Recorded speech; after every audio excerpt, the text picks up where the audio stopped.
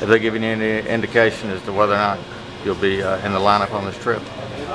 Well, no, he just told, well, I'm going on a trip, and he just wants me to be around the team, and he didn't tell me when I'm going to play or if I'm going to play, so I'm just practicing right now and wait for my chance.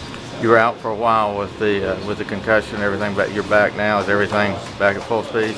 Yeah, I'm good now. My head is healthy. I don't have any symptoms, so I played 5 games in Milwaukee, worked out for a couple of weeks, so my conditioning is good now, yeah. The last year you were paired with John Blum a good bit. Tell me about the chemistry y'all had together.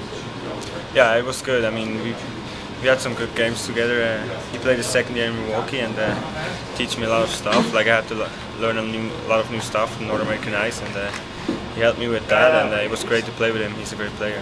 What was the biggest change and transition coming from the European ice to the American ice last year? Well, I think the smaller ice rink is like the biggest difference. The game is different. It's more north-south game and more dump and chase, and it's more physical.